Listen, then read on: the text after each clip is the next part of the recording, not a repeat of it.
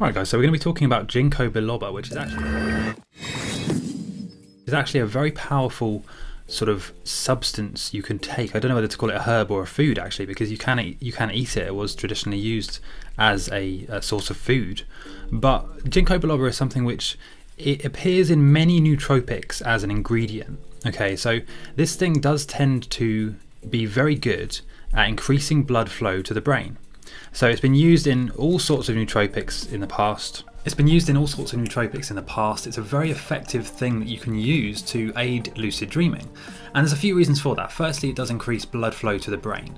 So anything that you would be doing anyway is going to be that much more enhanced, that much more free flowing and energetic. So whatever substances you were taking before, if you were even taking any lucid dreaming supplements, they're going to be enhanced because of that blood flow to the brain. The actual trees themselves, the actual Gingko trees, are fairly big. They're like 20 or 30 meters high, which is massive, right? And they grow all over the world, sometimes in Belgium, sometimes China. They can be found pretty much anywhere. The leaves of this interesting tree can be taken in the form of a supplement.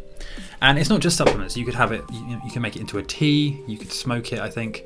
But I think the best way is just to have a supplement, just to take it in a capsule format, like a plant cap or something, a soft gel tablet, which you can very easily take.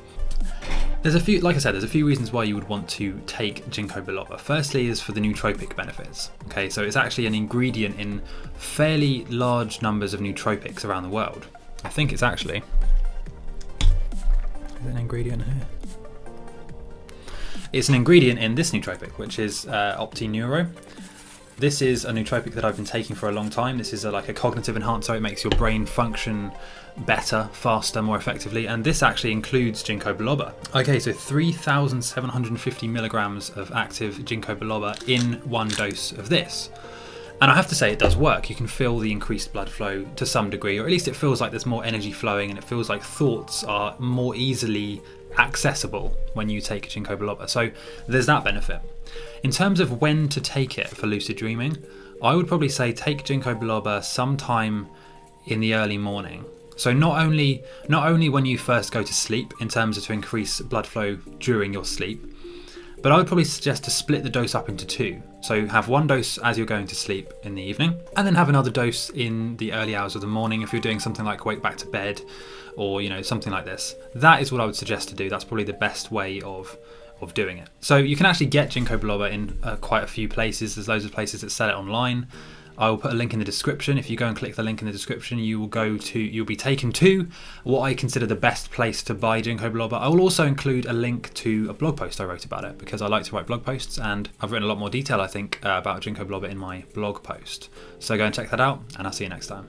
Done. Thanks for watching, guys. This video and this channel was supported by my Patreon followers. Please consider giving just $1 a month to support this channel, or just click the links in the description. You'll find links to various lucid dreaming products, articles, techniques and tutorials. If you did enjoy this video, please click the notification bell and subscribe, and I'll see you next time. Why are you still watching this? You should have clicked one of my related videos by now, right? Or subscribed, or gone onto my website or something like that.